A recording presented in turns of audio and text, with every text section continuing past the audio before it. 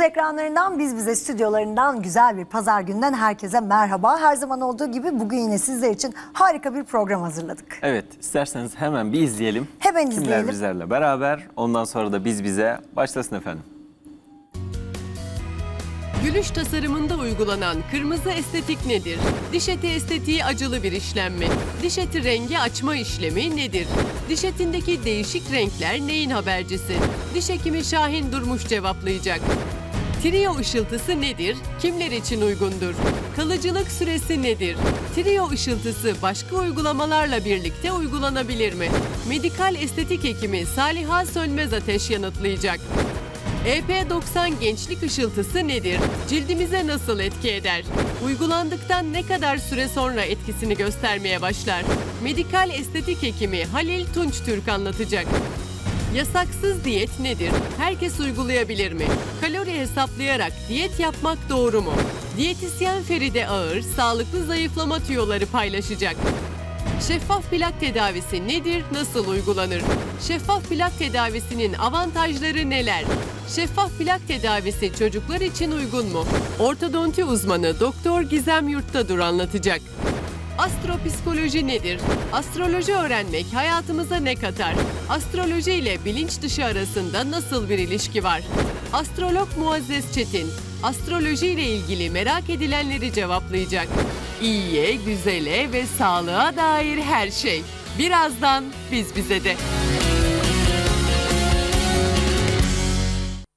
Evet, Biz Bize stüdyomuzda ilk konuğumuz yanımızda medikal estetik hekimi Halil Tunçtürk. Hoş geldiniz Halil Bey. Merhabalar.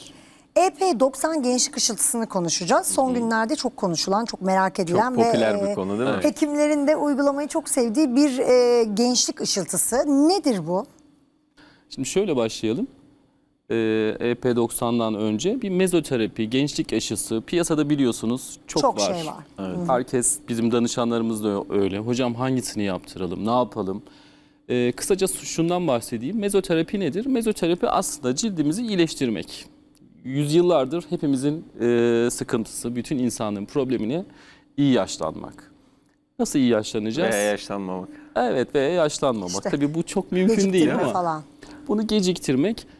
Mezoterapi bu işe yarıyor. Yaşlılığı tabii önce bir ufak bir açmak lazım. Yaşlılık ne? Yaşlılık çeşitli sebeplerden dolayı cildimizin sarkması, kırışıklığımızın artması. Bu sebepler ne? Bir, genetik faktörler. İki, çevresel faktörler. Bunlardan birisi stres mesela. Stres çok önemli. Yaşam tarzı, obezite, spor yapamama, egzersiz ve güneş ışığı.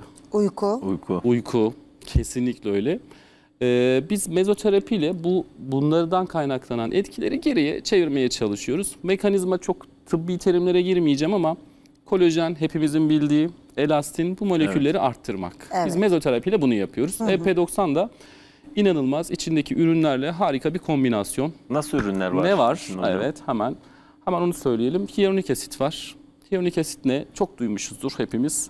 Aslında vücudun yapı taşı. Hatta eski Yunanca'dan gelir, hiyalos'tan gelir, cam demektir bu. Bunun sebebi de şudur, su tutar hyaluronik asit. Artı şeyi unutmayalım, su içme.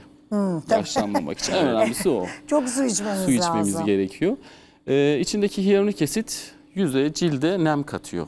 Sadece tabii ciltte yok. Evet, su tutuyor. Su tutunca nemli oluyorsunuz. Evet. Çünkü yaşlılık biraz matlık demek. Evet. O matlılığı su kaybı demek götürmüş aslında. oluyor. Su kaybı demek. Yani böyle şey gibi düşünmek lazım aslında. Taze erik, kuru erik. Kesinlikle öyle. Çok doğru söylüyorsunuz. Üzüm, kuru üzüm gibi düşünmek lazım. Yaşlanmayı ben hep onlara çok benzetiyorum. Suyunu ve hacmini kaybettiğinde yaşlanmış oluyor. Dolayısıyla. Peki EP90 adının 90 olmasının sebebi ne? İşte içindeki moleküllerin çokluğu. Biz sadece düşünün, hyaluronik asitten bahsediyoruz. İçinde buna benzer 90 tane var. Başka ne var? Kolajen var, somon DNA var. O da çok popüler. Duymuşsunuzdur, somon DNA. O ne yapıyor? O da bir peptit aslında.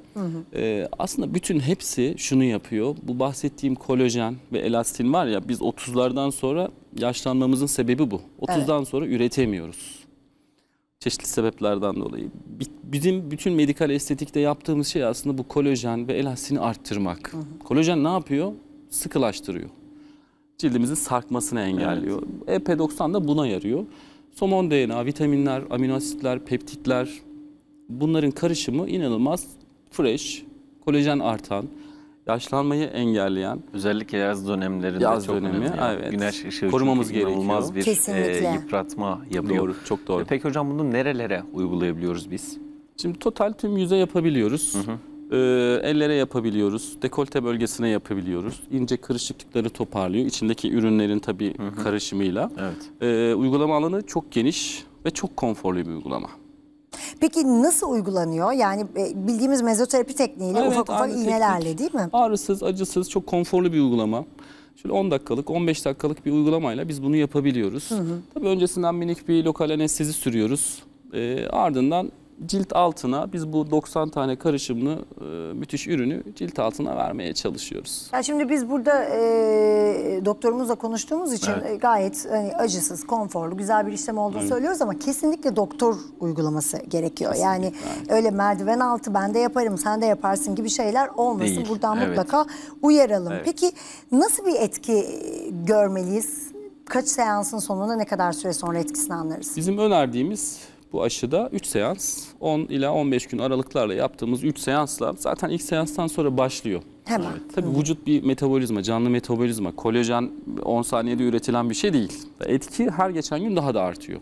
Üretildikçe kolajen biliyorsunuz 20-25 gün aralığıdır hücre yenilenmesi. Biz bir cildimizi soyarız, atarız. O eski hücrelerin yerine yenisi gelir. Tabii vitaminli, amino asitli, somon DNA'lı, hyaluronik asitli, sağlam alttan gelen bu hücreler ne yapacak? Matlığı alacak. Evet. Biz bununla geliriz. Hocam sende işte bir şey var diyorlar, bir parlaklık var diyorlar genelde. Böyle gelirler bize. Genelde öyle geliyorlar. Kaç seans yapılıyor peki? 3 seans. 3 seans. 3 seans Aralıklar? aralıkları. 15 gün.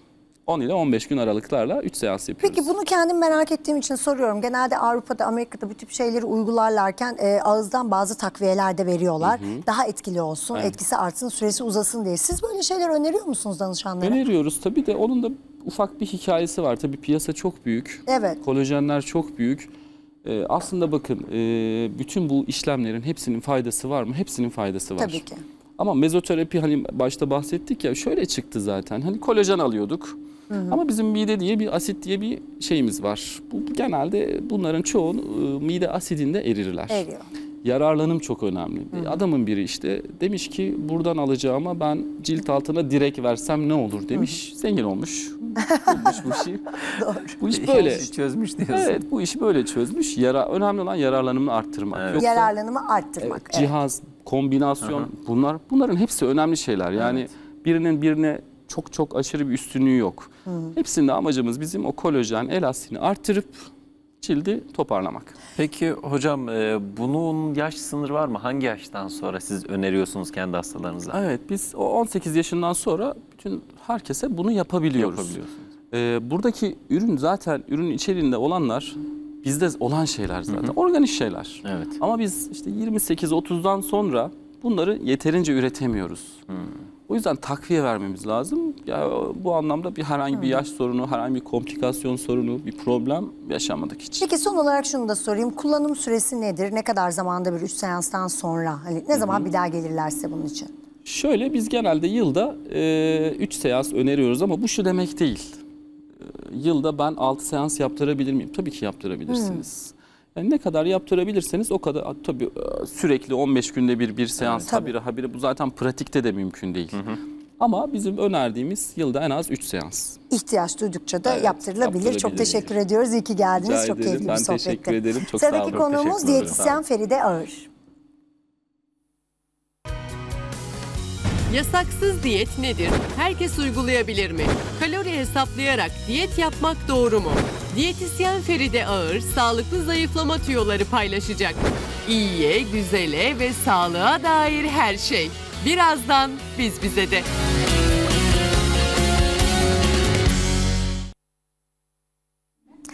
Evet, diyetisyen Feride Ağır konuğumuz yanımızda. Yasaksız diyet olur mu? Bunu konuşacağız. Diyet denildiğinde akla hep böyle bir yasaklar listesi geliyor.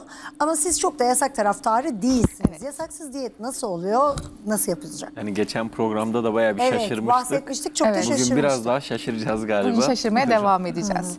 Yasaksız diyet olur mu? Oluyor tabii ki. Yıllardır bu şekilde uyguluyoruz ve oluyor.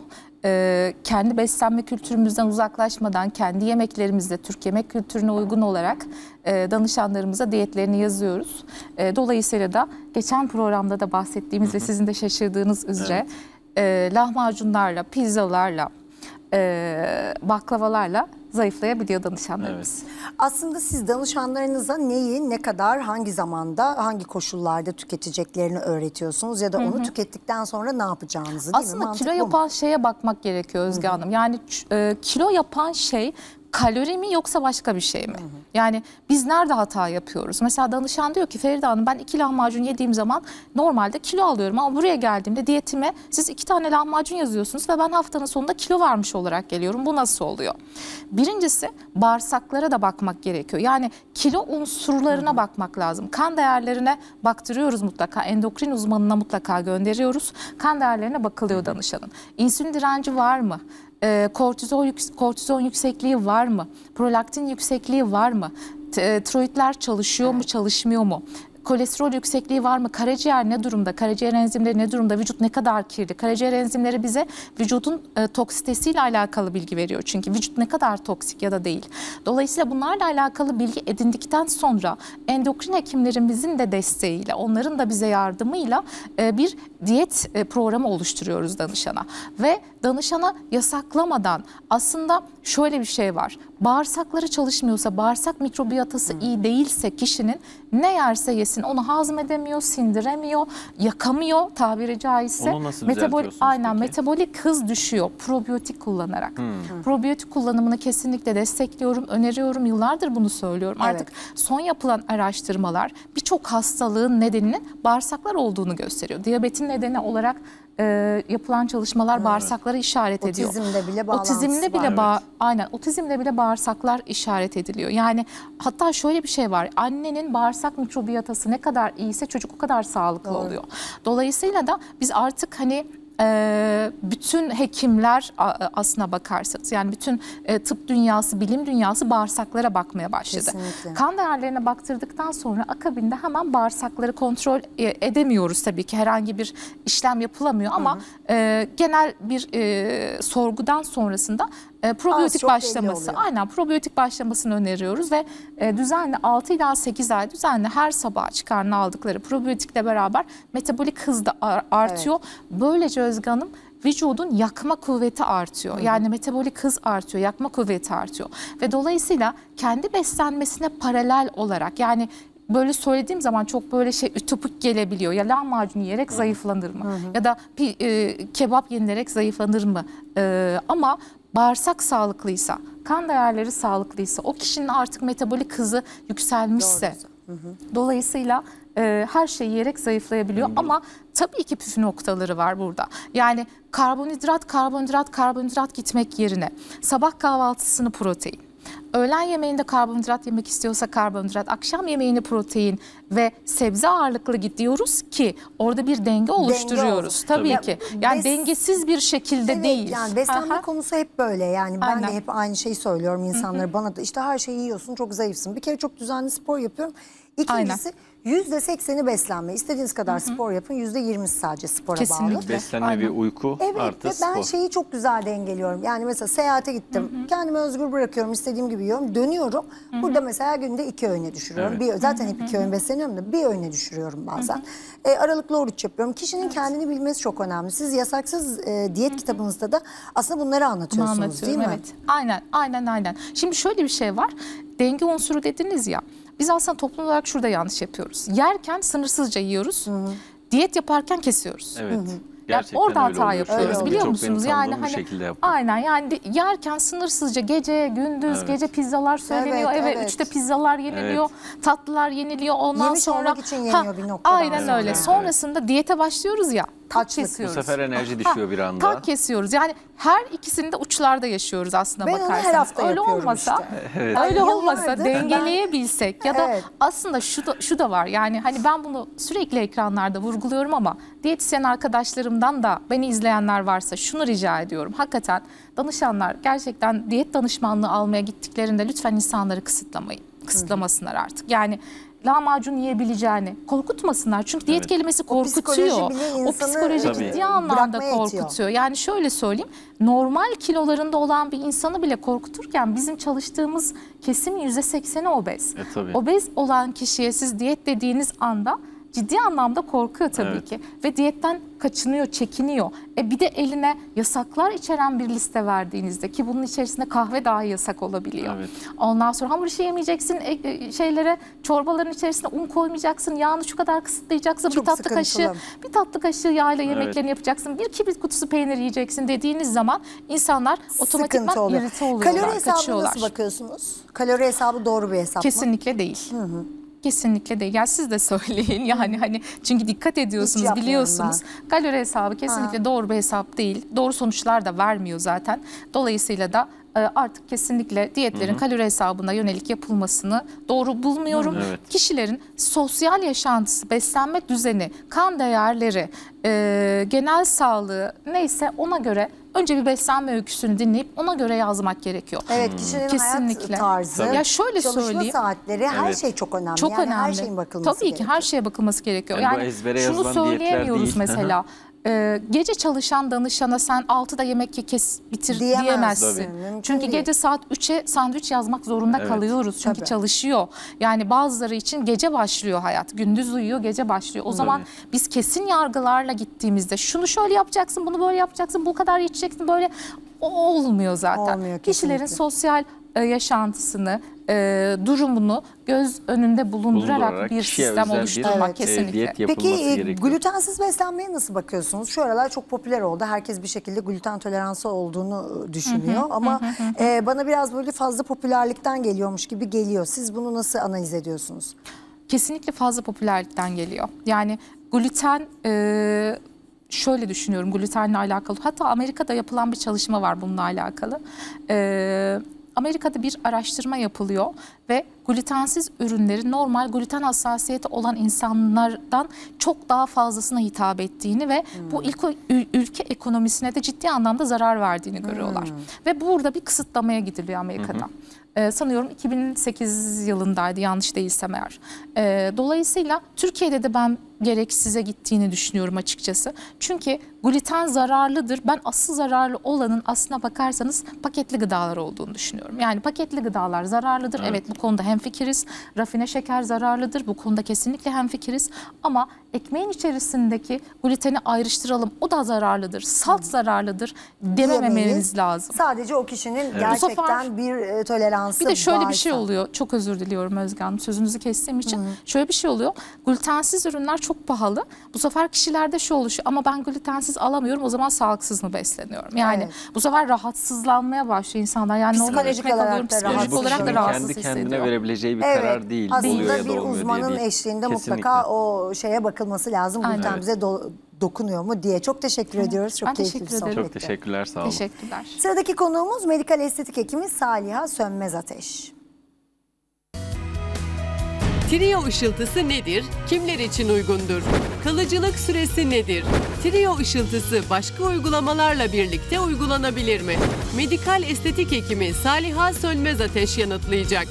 İyiye, güzele ve sağlığa dair her şey. Birazdan Biz Bize'de. Medikal Estetik Hekimi Saliha Sönmezateş stüdyomuza hoş geldiniz. Hoş bulduk. Hoş geldiniz hocam. Hoş bulduk. Bugün yine ışıl ışıl pırıl pırıl bir konudan bahsedeceğiz. Trio ışıltısı nedir? Trio ışıltısı bizim gençlik aşıları kapsamında çok içeriği dolu ve yenilikçi bir ürünümüz aslında. Bu sayede biz ciltte oluşabilecek kırışıklıkları hem düzeltebilip hem önleyebiliyoruz. Anti-aging yaratıyoruz, lekelere olumlu pozitif etkilerde bulunuyoruz. Ama en önemlisi tüm bunları yaparken yüzün liftingine ciddi bir katkıda bulunabiliyoruz. Çünkü ürünün içeriğinde çok ciddi miktarda hyaluronik asit, trihaloz var. Trihalozdan da birazdan bahsedeceğim ve DNA var. Dolayısıyla cildin hem yenilenmesi, hem lift edilmesi, hem cilt altının yenilenmesi açısından üçlü etkisi olan Combo. ürün. Evet, combo. Bildiğimiz combo. Çok doğru. Hemen buraya gelen sizden kıymetli olmasın bütün hocalarımıza soruyorum. Sizin gibi bakımlı, hoş bir kadın niye trio ışıltısını tercih ediyor? Yani sizin bu gençlik açısına yönelmenizin sebebi neydi? Çünkü içeriği. Ben bir hekim olarak yaptığım işlerde her zaman içeriği önemsemek zorundayım. Ne veriyorum, ne bekliyorum. Özellikle bu ürünün içerisindeki DNA, cildin yenilenmesinde, hücrelerin tekrar canlı hücre üretiminin artmasında çok etkin ve aktif. Dolayısıyla özellikle düşünün, ben gibi orta yaş üzerinde bir kadın ışıl ışıl olmak istiyorsa mutlaka bu canlı hücre üretimini arttıracak. Bunu da en rahatlıkla yapabildiğimiz materyal DNA'lar. Dolayısıyla içinde DNA olması, DNA'yı tetikleyen bir içerik olması seçimimdeki en önemli etkenlerden biri. İkincisi trihaloz. Trihaloz bu çölde yetişen bitkilerde suyu tutan bir madde. Evet. Ve cildimizde çok ciddi miktarda su tulumunu sağlıyor. Aynı zamanda koruyucu, antioksidan, ömrünü uzatıcı. Bir yandan biz DNA parçacıklarıyla canlı hücre sayısını arttırırken diğer yandan trihalozla bunların ömrünü uzatarak anti-aging süresini ve kalıcılığını uzatmış oluyoruz. Hyaluronik asit zaten mucizevi bir molekül, hepimiz biliyoruz. Çok yoğun miktarda bir hyaluronik asit içeriği olduğu için ve bu hyaluronik asit de büyük moleküllü olduğu için hem nem sağlıyor hem hücreler arası boşlukta bir dolgunluk yaratıyor. Bu da cildin bebek cildi gibi puf puf dolu dolu olmasını sağlıyor. O yüzden tercih ediyorum. Normalde hiç vücudumuz su tutsun istemezken cildimiz Şimdi için artık su tutsun istiyoruz. diye. Ay işte ödem oldu, uçağa bindim falan diyoruz ama aslında faydalı su tutmalar da olabiliyor. Tabii, her suyun yeri farklı. Her suyun yeri farklı. Evet. Peki hocam, trio ışıltısı kimler için uygulanır ve nasıl uygulanır? Trio ışıltısı aslında çok ciddi bir yaş sınırı olmaksızın kadın, erkek herkese uygulanabilen bir ürün. Çünkü içeriğinde zarar verecek ya da yan etki oluşturabilecek bir madde yok. O yüzden çoğunlukla herkese uygulayabildiğimiz, birkaç küçük istisna hariç bir ürün. Nasıl uygulanır? Çok küçük ince iğneler yardımıyla cilt altına uygulanıyor. O yüzden uygulama öncesi minik bir lokal anestezi kremi sürüyoruz. Hastamızı biraz dinlendiriyoruz ve ondan sonra da ürünümüzü uyguluyoruz. Klasik mezoterapi gibi ufak ufak iğnelerle mi uygulanıyor yoksa farklı noktalar mı var? Hem ufak ufak iğnelerle, eğer burada yine amacımız önemli. Eğer ben cildin bütününü yenilemeyi amaçlıyorsam o zaman küçük küçük iğnelerle, gene de klasik mezoterapiye göre biraz daha kolay çünkü uygulama derinliği dolayısıyla hastanın canı çok çok az yanıyor. Kullanabiliyorum. Yüz, boyun dahil tüm bölgelerde, dekolte. Ama ben yüzde esasen bir lifting amacım var ise, yüzü bir yükselteyim, dolgu istemeyen hastalar olabiliyor bazen. Yüzüm doğal olarak hacim kazansın ama dolgu olmasın. Evet. Bu tarz hastalarımızda uygulayacaksak o zaman da özel noktalarımız var. O özel noktalara uygulama yapıyoruz. Ben bu özel nokta konusunu çok merak ediyorum. Ve herkese de soruyorum etrafımda. Yani şu an kendim için düşünmüyorum ama bir denemek istiyorum bir noktada. Bakalım birazdan. Çünkü oradan birkaç arkadaşım yaptırdı ve çok memnun kaldılar. Ben olsam size nokta lifting yapmam. Hiç ihtiyacınız yok. O kadar düzgün yüz hatlarınız var ki. Ama mezoterapi olarak mezoterapisini yaparım. Tamam. Çünkü mezoterapi sadece bugünü kurtarmaz. Kesinlikle. Bugünü iyileştirmez. İleriye yönelik çok ciddi bir yatırımdır. Benim de medikal estetikte en sevdiğim uygulama. Bana herkes işte dolgu yaptırdın, onu yaptırdın, bunu yaptırdın diyor. Ben aslında sürekli mezoterapi desteği alıyorum. Lekelerim için ayrı, işte gözenekler için ayrı. Mezoterapiye çok inanıyorum. Yani benden daha savunucusu yoktur. Öyle mi? Ben 20 yıldır mezoterapi yapıyorum. Harika. 20 yıldır mezoterapinin yılmaz bir savunucusuyum. Medikal estetiğin temeli. Herkese, insanlarda genelde şu var: gideyim bir dolgu yaptırayım, güzel olsun. Ama o dolgular yıllar sonra birike çok yer ediyorlar. Tabii ki doğru kullanımı var ama mezoterapinin yerini bir şey. Mezoterapide şöyle, çok pardon hocam kestim. Vücut kendi kendini onarıyor. Kesinlikle. Bir yerde. En güzel yanı da bu zaten. Vücudu da çalıştırıyor. Evet. Bir de şu an medikal estetik dediğimiz sektörde kullandığımız cihazların dahi kullanım temeli, fizyolojisi hep mezoterapiye dayanıyor. Evet. Doğru. Müthiş bir uygulama. Doğru. Her yerde, her şeyde, her sorunda. Evet. Ben o yüzden çok seviyorum. Ve dediğiniz gibi bir dolgu koyalım, sorunu çözelim. Evet, bazen bir dolguyla sorunu çözebiliriz. Ama iyi görünmesi için yüzeydeki kumaşın pürüzsüz, temiz, parlak, ışıltılı olması lazım. Dolayısıyla bunu da biz trio ışıltısıyla sağlıyoruz. Kaç seansta yapılıyor trio ışıltısı? Çoğunlukla tek seansta liftingi elde etmiş oluyoruz. Bir tekrarı 8-12 ay sonra öneriyoruz. Eğer mezoterapi yapıyorsak yine çoğunlukla tek seansta çok ciddi bir başarı elde ediyoruz. Ama burada biraz cildin yapısı da önemli. Bir ikinci seans en erken 1 ay sonra yapılır. Peki ne kadar sürüyor toplam süresi? Uygulama mı? Yok, Hayır. hani uygulama sonrası En az 1 yıl.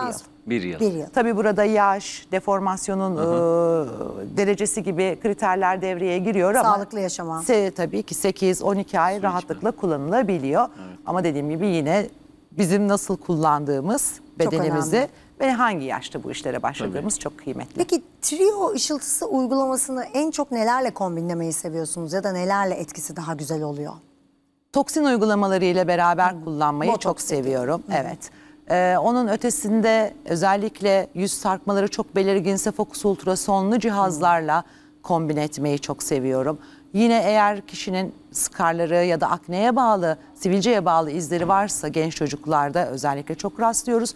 İyileşme açısından çok önemli bir ürün trio ışıltısı. Altın iğneyle kombinasyonunu ya da dermapenle kombinasyonunu çok seviyorum ve çok uyguluyorum. Peki trio ışıltısını yaptırdık. Biraz önce dediniz ki hani bunun yaşı önemli dediniz. Trio ışıltısının yaşı ne olmalı ya da aslında medikal estetiğe başlamanın doğru yaşı ne olmalı diye sorayım. Eğer çok özel ihtiyaçlar yoksa sivilce gibi çoğunlukla 18'i geçmiş olmak lazım. Ama şunu unutmamamız gerekiyor ki yaşlanma 20'li yaşlarda başlıyor. Dolayısıyla 20'li yaşlarda çok basit uygulamalarla cildimizi temiz tutmayı, doğru beslemeyi, mezoterapiyle öğrenirsek daha ilerleyen yaşlarda sırası geldikçe adım adım doğru ilerlersek yaşlanmanın ipi tamamen elimizde. Yaşlanmayı kimse durduramıyor.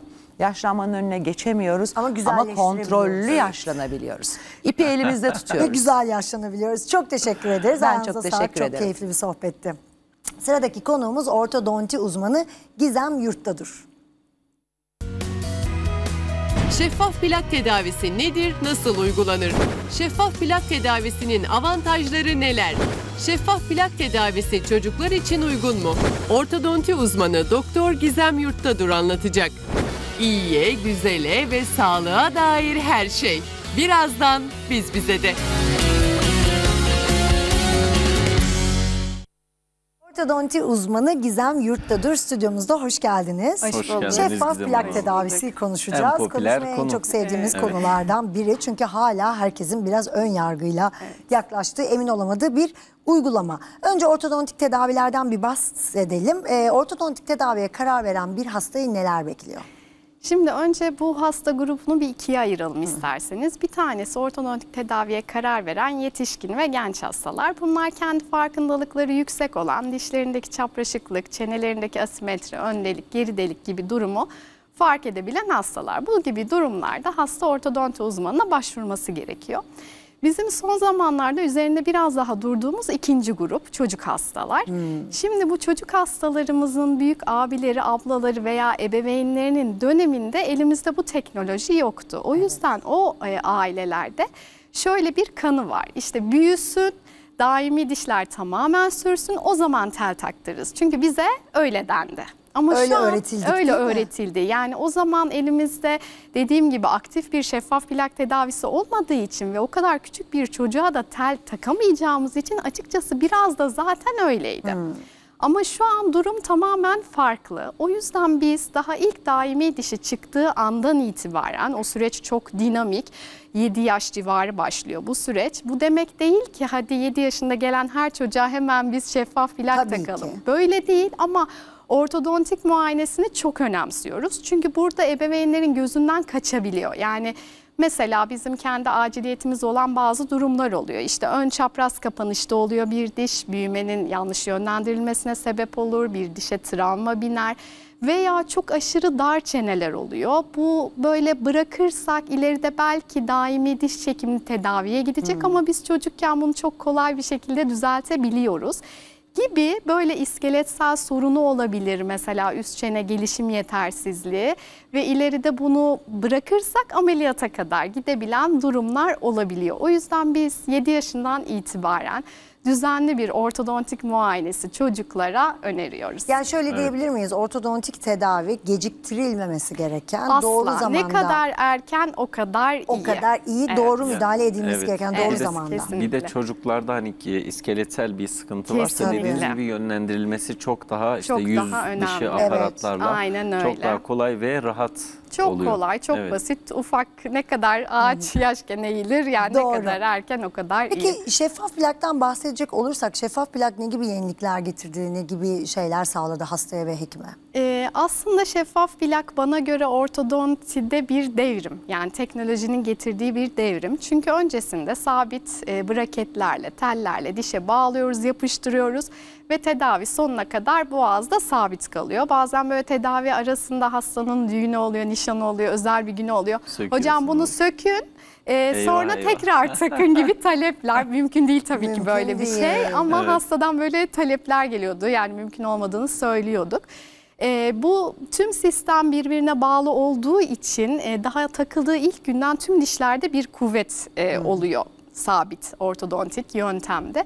Bu yüzden tüm dişlerde bir ağrı ilk başlarda ve telin ister istemez yapısından dolayı batma, acıtma gibi gerçekten Yaralar kişiden olabiliyor. kişiye Tabii. değişen Yeme ciddi içme bir kısıtlaması oluyor. konforsuzluk, yeme Evet. içme kısıtlaması, fırçalama zorluğu gibi Çürük bazı artışı dezavantajlarına var. sahip. Çürük artışı, bir miktar kemik kaybı veya çok genç hastada diş eti büyümesi gibi böyle hijyen problemlerine de yol açabiliyor. Ama şeffaf plaklara baktığımızda bir de şeyi söyleyeceğim. Ortodontik sabit tedavilerde hasta her ay gelmesi gerekiyor ki biz bir işlem yapalım ve tedavimiz ilerlesin. Ama şeffaf plaklara baktığımızda çıkarılabiliyor. Herhangi bir yeme yasağı koymuyoruz. İstediğini yiyebiliyor. Temizliği çok daha kolay. Birbirine bağlı bir sistem yok. Kuvvet kontrolü çok iyi. İstediğimiz dişe tedavi başında dijital olarak planladığımız için hareket verebiliyoruz ve belki bazen böyle aylarca tek bir veya iki diş hareketi verebiliyoruz. Bu da ağrı kontrolünü çok daha Konforlu iyi hale getiriyor.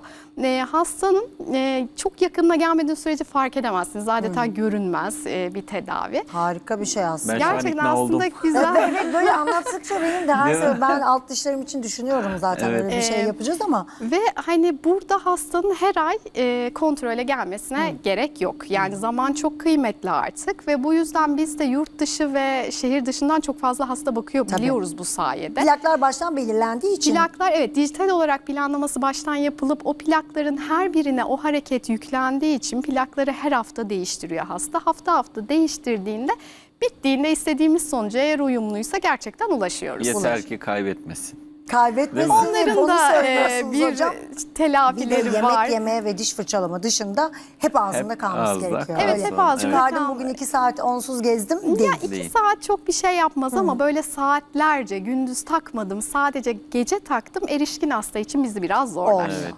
Peki çocuklar için şeffaf plak tedavisini nasıl daha hoş bir hale getiririz, nasıl öğretiriz? Biraz ondan konuşalım. Evet, çocuklar için aslında biz böyle eğlendirici şeylerimiz var. Şeffaf plaklara stickerlar takması için, dişlerini yapıştırması için stickerlar veriyoruz. Renkli kutularımız var, işte cesaret madalyaları veriyoruz gibi böyle aslında böyle onları eğlenceli hale getirmek için bir şeyler yapıyoruz ama açıkçası bunlara çok gerek yok. Şimdi çocukla doğru bir iletişim kurduğunuzda, neyi neden yaptığınızı anlattığınızda aslında çocuklar çok akıllı. Şimdi mesela kendi pratiğimden bahsedeyim. Bize plakların bir temin süresi oluyor. O temin süresinin öncesinde çok detaylı bir bilgi vermiyorum. Çünkü bir bilinmezlik ve o bir ay bunu beklemek ne yapılacak bana acaba diye çok bir şey anlatmıyorum. Ama plakları ilk takacağımız seansta hastaya bunu ne amaçla yaptığımızı, mesela alttan bir diş gelecek ve o dişin yeri yok. 9 milim diş ve bizim 2 milim yerimiz var. 7 milim açmamız lazım ve bunu açtığımızda tedavi sonrası bak böyle bir açılma oluyor diye gösteriyorum. Tamam diyor, gidiyor çocuk. Ondan sonra 3-4 hafta sonra, genelde şaşmıyor bu, çok heyecanlar çünkü böyle bir heyecanlı bir ses kaydı, mesaj, arama geliyor bana. Gizem abla sen bunu tedavi sonu bu aşamaya geliyor dedin ama bu şimdiden açıldı gibi böyle. Bazen diyorum ki bir saniye ya 4 plakta ne kadar planlamışım, bir bakayım ekrana. Ekrana bakıyorum, bir 0,5 milim bakın açılma var 4 plakta planladığım. Yani çocuk onu bile fark ediyor. Yani siz düzgün bir iletişim kurduğunuzda gerçekten sürecin kendi keyifli. Yani o değişim şey gibi heyecanlandırıyor çocuğu. Pamuk, bezelye, bir fasulye bir test yapardık. Onun çıkacak mı diye beklerdik.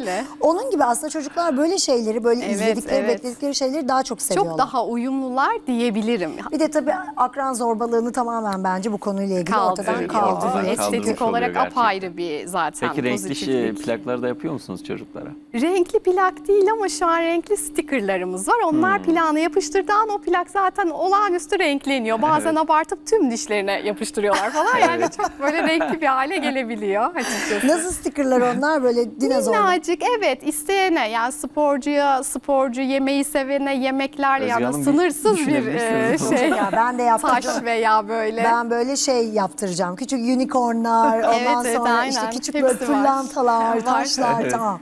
Okey, ben bu konuya çok ikna oldum. Çok teşekkür ediyoruz size. İyi ki geldiniz. Çok keyifli bir sohbetti. Çok memnun olduk. Sıradaki konuğumuz astrolog Muazzez Çetin. Astropsikoloji nedir? Astroloji öğrenmek hayatımıza ne katar? Astroloji ile bilinç dışı arasında nasıl bir ilişki var?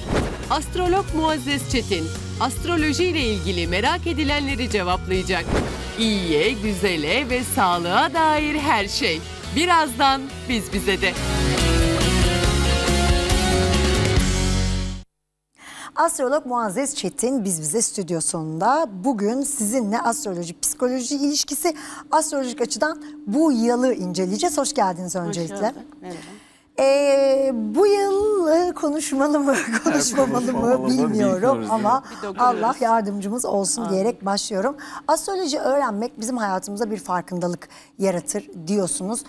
Bunu biraz açabilir misiniz? Tabii şöyle, ben astropsikoloji konusunda özellikle branşımı sürdürüyorum. Bu astrolojinin yeni bir dalı gibi düşünün, çünkü zaten psikolojide bir 150 yıldır kadar var. Buradaki en önemli trik, mesela şu an bir zodyak olsak hepimiz burada, siz benim yükselenim olacaksınız, siz benim alçalanım olacaksınız, ben mesela güneş olacağım. Siz boğa olduğunuzda, işte siz akrep olduğunuzda ben de koç güneşi olayım mesela.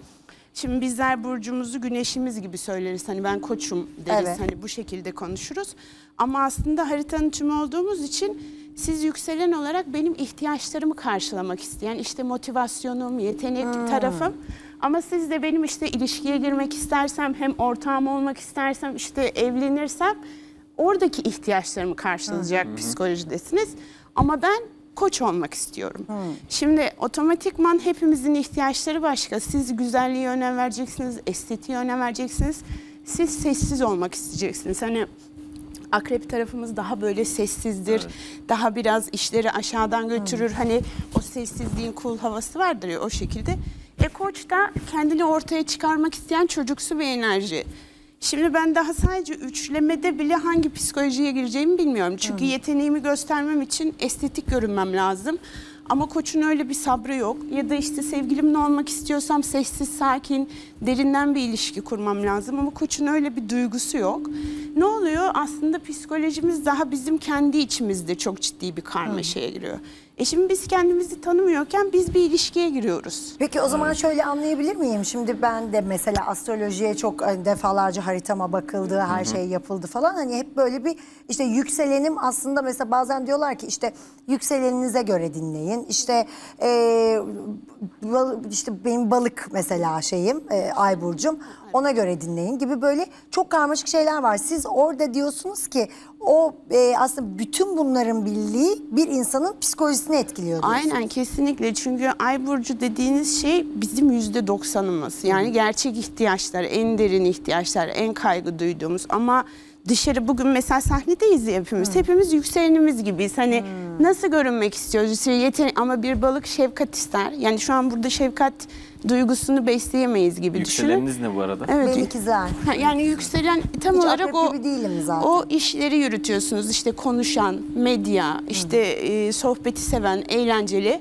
Ama %90 ihtiyaç sevgi ve şefkat üstüne olacak. Yani her şeyin psikolojisi değişiyor. Biz kendimizi bilmeyince birileriyle ilişki kurunca birbirimizi yanlış anlamaya başlıyoruz. Orada da bizim sinastri haritalarımız devreye giriyor.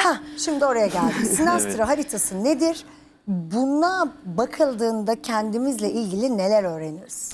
Şöyle, biraz önce örnek verdim ya mesela size boğa ile akrebin. Şimdi boğanın ihtiyacı haz almak, işte eğlenmek, yediği içsin tatsın.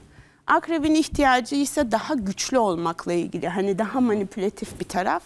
Şimdi aslında karşıt gözüken iki insanın birlemesi gibi bir şey. Yani aynalıyoruz birbirimizi. İşte benim ne eksiğim varsa sizde sahneye çıkıyor. Sizin eksiğiniz bende sahneye çıkıyor.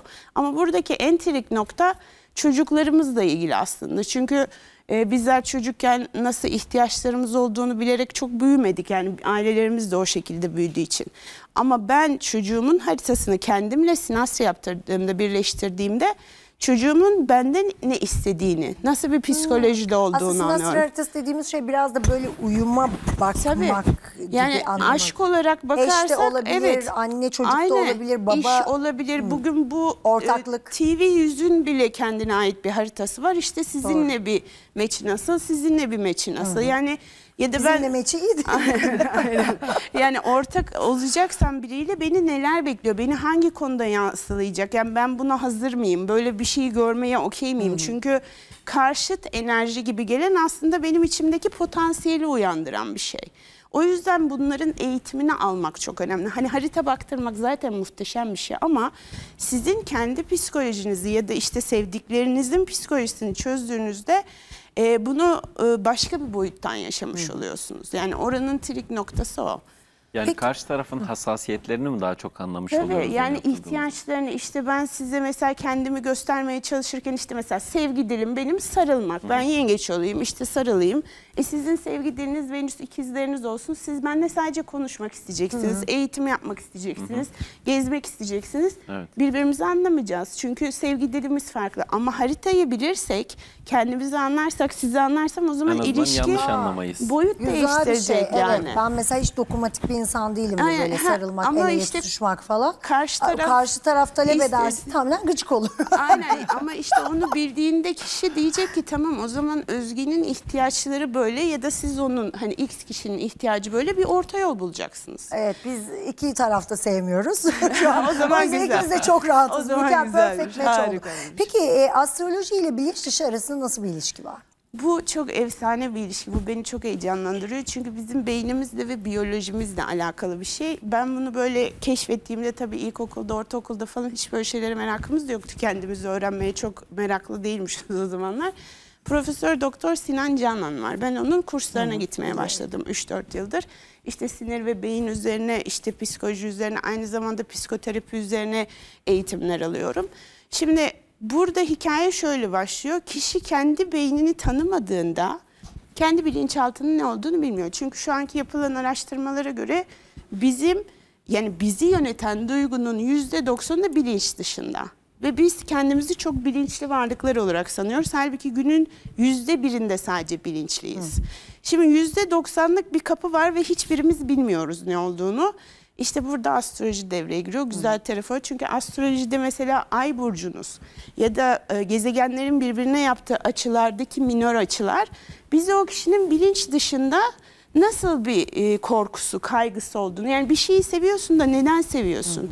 Ya da bir şeyden korkuyorsun. İşte bugün siz siyah giymişsiniz, siz pembe. Niye bugün bu renklere çekildiniz? Hani hiçbir şeyin tesadüf olmadığı ya da bazı insanları görürüz ya, bir tedirgin oluruz. Bize bir şey hatırlatır. Çünkü bizim bilinç dışımızda bir şey uyandırır. Haritayı açtığınız zaman bunu görebiliyorsunuz. Kendinizdeki eksileri, artıları görebiliyorsunuz. Hani bunu böyle akademik bilgilerle birleştirdiğinizde, hani benim kendim için en sevdiğim ve eğitim verirken de bunu akıtıyorum ya da harita bakarken de bu hani duyguyla baktığımız için karşı taraf daha faydalanmış oluyor. Çünkü niye? Kişi nerede sıkışma yaşadığını biliyor ve biz sıkışma yaşadığımızda tatlı varlıklar olmayız. Yani Doğru. o yüzden burayı çözmüş oluyoruz. Enteresan ve güzel bir astroloji bakış açısı bu, Evet. gerçekten. Peki son olarak şunu da sorayım. Bu dönem zor bir yıl, zorlayıcı bir yıl. Öyle geldi, öyle de gidecek gibi genelde söyleniyor. Nelere dikkat etmemiz gerekiyor? Şöyle söyleyeyim, şimdi bizim yani bu zorlayıcı yıl olma sebebi kolektif gezegenler dediğimiz modern gezegenler burç değiştirdi. İşte Plüton Kova'ya geçti, Satürn Balık oldu, Jüpiter Boğa'ya geçti. Şimdi bunların burç değiştirmesi bizi toplu olarak etkiliyor. Bütün dünyayı etkileyen bir hikaye. Ama hızlı gezegenler işte Venüs, Güneş, Ay değiştirdiğinde bunları tetikliyorlar gibi düşünün. İşte sana artık diyor ki harekete geç, buradaki stresi bir araya getir gibi. Şimdi Plüton dediğimiz gezegen kişisel gezegenlerle bir açı yaptığında çok önemli bir hikaye. Çünkü dönüşümün ve krizlerin gezegeni ve farkındaysanız sürekli bir kriz içindeyiz. Ama bütün dünya olarak böyleyiz. Evet. Ve Kova burcunda ve 20 küsur yıl burada kalacak.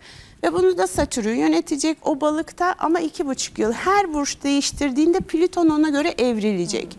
İşte teknolojik olarak kriz yaşayacağız, duygusal olarak yaşayacağız, parasal olarak. Şimdi Jüpiter Boğa'ya geçti, çok önemli bir hikaye. Neden? Çünkü para konuşuyoruz şu an. Yani hep para konuşuyoruz. Evet. Çünkü Boğa parayla alakalı ve Jüpiter her şeyi büyütür, genişletir. Şimdi bu yaz en önemli dikkat edilmesi gereken şey Venüs Aslan'ın retroya geçmesi. Çünkü o Boğa'yı Venüs yönetiyor. Şimdi bir şey retroya geçtiğinde değer konusunda, yani Venüs'ten bahsediyorum, içerisi değersizlik duygusuna uyanır. Ve aslan enerjisinde işte altın takmak isteriz, bizi altınlarla süslesinler, işte gösterişli olalım. Yani bunları isteriz ama o enerji içe akmaya başladığında Venüs bütün kolektif bilince der ki benim değerim düşüyor, bana iyi bir şey yapın ve biz kolektif olarak para piyasalarını yükseltiriz, altını yükseltiriz, doları, yani Venüs'ümüzü tatmin edelim diye. Ama bu kişisel hayatlarımızda çok ciddi olarak kendi değerimizi ve psikolojimizi mal varlığı üzerinden ya da biz onaylanırsak, alkışlanırsak, işte sahnede güzel gözükürsek o zaman hani iyi gelecek bir konuma geçiyor. Onun için kişilerin kendi psikolojilerini yani değersizlik hissinden uzak durup yanılmamamız lazım gibi anlıyorum değil mi? Aynen. Çok teşekkür ediyoruz. Çok keyifli bir sohbet. Sağ olun. Şimdi sırada Şahin hocamızla sohbetimiz var. Gülüş tasarımında uygulanan kırmızı estetik nedir? Diş eti estetiği acılı bir işlem mi? Diş eti rengi açma işlemi nedir? Diş etindeki değişik renkler neyin habercisi? Diş hekimi Şahin Durmuş cevaplayacak. İyiye, güzele ve sağlığa dair her şey. Birazdan Biz Bize'de. Hocam bugün kırmızı estetik konuşacağız. Pembe estetik denebiliyor. Nedir bu? Bu diş eti estetiği. Şimdi şöyle, yıllar önce işte 2000'li yıllarda bu Hollywood Smile ilk dünyada işte başladığında, ünlü olduğunda ya da işte duyulmaya başladığında diyelim. İşte güzel bir beyaz diş yaptığınız zaman her şeyi çözmüş oluyordunuz. Tabii bu yıllarca yapıldı. Sonrasında bu konudaki farkındalık arttıkça insanlar sadece beyaz estetiğin aslında yeterli olmadığını gördü. Yani siz çok güzel bir porselen yapıyorsunuz ya da lamina veya zirkon. İşte boyutlar güzel, formu harika, rengi çok güzel, hastanın tam istediği ve hayal ettiği. Ama hasta güldüğü zaman diş etleri birazcık fazla görünüyor. Ya hocam diyor, aslında diyor porselen ve yaptığınız dişler çok güzel. Ama sanki diyor diş etlerimde ufak bir problem var gibime geliyor, ne diyorsunuz? Çünkü o yüzdeki altın oranı bozuyor aslında. O göze batıyor yani. Göze milimetrik şey Tabii, batıyor. Dolayısıyla artık biz hani bir gülüş tasarımı yaparken böyle tabloyu dıştan içe doğru dudaklar, diş eti ve dişler diye 3'e ayırıyoruz aslında. Hastalarımızın mesela dudağı çok inceyse bazen ufak bir dolgu yaptırabiliyoruz o dudağa, oradan başlayarak. Onun o aşamayı geçtikten sonra bir iç tarafta diş eti var. Diş etinin bir sağlıklı olması gerekiyor. 2 işte kanama, enfeksiyon veya diş eti çekilmesi gibi sorunlar varsa onların da önüne geçmemiz gerekiyor. Şimdi biz kırmızı estetik derken genelde akla gelen şey diş etini keserek şekillendirmek. Evet. Bu bir tanesi ama bazen de hastanın diyelim ki sağ veya sol taraftaki bir diş etinde diş eti çekilmesi var yukarıya doğru. Bu sefer de ne yapıyoruz? Oraya biz ekleme yapıyoruz esasında. Yani iç damaktan bir parça alıp oraya küçük bir ekleme yaptığımızda 3 hafta içerisinde normal hastanın kendi diş etine dönüşmüş oluyor. Yani bazen çıkararak, bazen ekleyerek, bazen hiç dokunmadan sadece sağlıklı bir hal almasını sağlayarak biz diş eti estetiğini sağlıyoruz. Sağlıyorsunuz. Peki diş eti estetiği dendiğinde sanki böyle çok acılı, çok zorlu işlemlermiş Evet. gibi hissettiriyor. Nerede iş zorlaşıyor?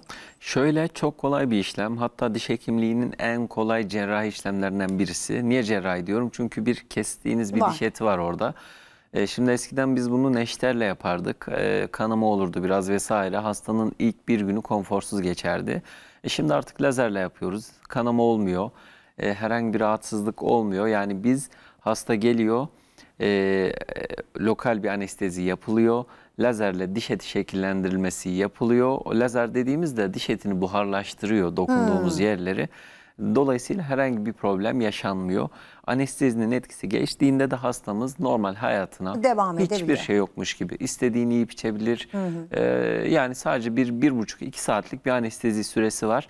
O da zaten normal bir işlemde de hani Oluyor. dolgu yapsak da hani bir şey yapmamasını istiyoruz. o Aslında işlemin. bayağı konforlu bir Gerçekten süreç diyebiliriz. konforlu, evet. Ama çekilme olduğunda galiba Evet. oraya bir şey eklemek biraz daha zorlu bir süreç. Biraz daha zorlu bir süreç. O da şöyle, şimdi üst damaktan, yani ağzın iç kısmındaki tavandan küçük bir parça alınıyor ve buraya ilave ediliyor.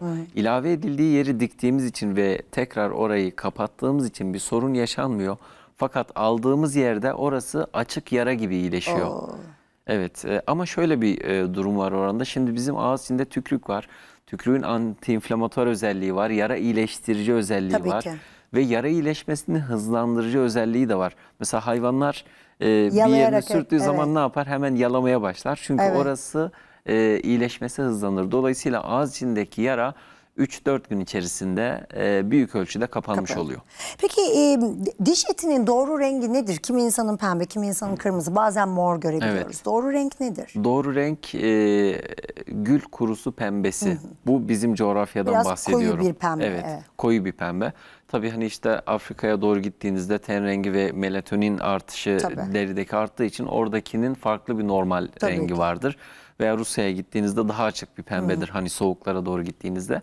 Dolayısıyla bizim söylediğimiz renk ya da normal bir renk bizim için gül kurusu pembesi dediğimiz böyle sert bir dokusunun olması gerekiyor. Yumuşak ve fluktan dediğimiz böyle dokunduğunuzda Ödemli gibi olmaması gerekiyor. Onun dışında böyle kuruladığımız Kontrol zaman kuruladığımız zaman da böyle portakal sırtı gibi bir dokusunun olması gerekiyor. Portakal kabuğu gibi, pardon, bir dokusunun olması gerekiyor. Bunlar varsa eğer diş etiniz Sağlıklı sağlıklıdır. demek. Ama diyelim ki diş etinizin rengi değişti, morardı veya Kızardı işte tütün kullanımı ki sağlığa çok zararlı. çok zararlı.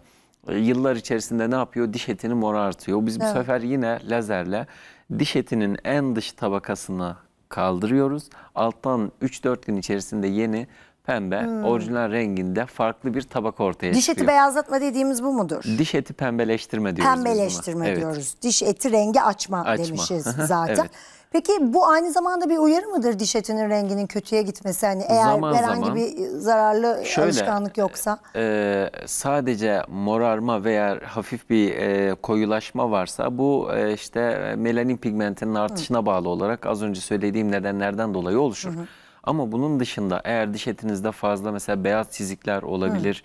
Şimdi onu soracaktım. Siyah nokta, Tabii, beyaz çizgi. siyah noktalar olabilir. Bazen aftoz ülserler olabilir. Bunları gördüğünüz zaman muhakkak bir diş eti uzmanına gitmeniz gerekiyor. Bazen böyle baloncuk gibi sadece diş etinin derisinde bir böyle içine su toplar.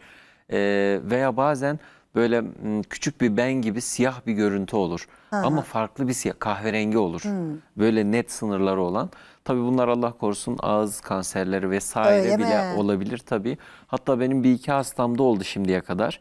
İki hastamda üst damakta gördüğüm bir iki görüntüye bağlı olarak hastayı tam bir check-up yaptırmasına gönderdiğimde ikisinde de kanser çıktı. Gerçekten Evet, mi? dolayısıyla hep diyoruz ağız içi vücudun bir aynası Evet. gibidir. Her anlamda bu Hiç gerçekten böyledir. Bilindik bir şey de değil gerçekten bu. Siyah Evet. nokta ve beyaz çizgiler Evet, aslında şöyle bizi uyarıyor. ben gibi böyle deri beni gibi düşünün, böyle hani çıkıntılı falan olmaz, sadece Renk, net bir sadece renk leke gibi. değişikliği olabilir veya bazen iç damakta da damağın arkasına doğru böyle küçük küçük noktalar gibi siyahlar olur böyle.